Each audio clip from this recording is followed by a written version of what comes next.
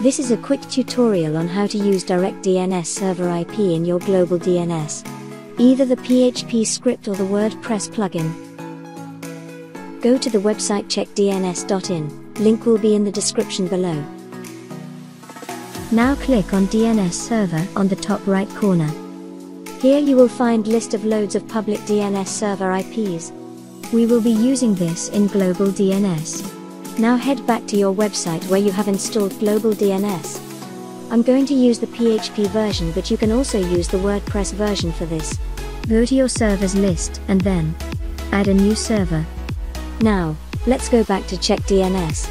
I'm going to use Mumbai IP to add as a server on my global DNS. But you can use anything else. To get latitude and longitude, you can use latlong.net.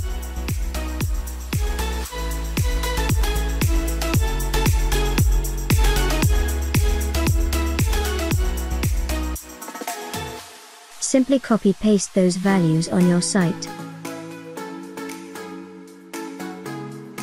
Select the country and mark it as enabled. Wonderful. Now let's test it out.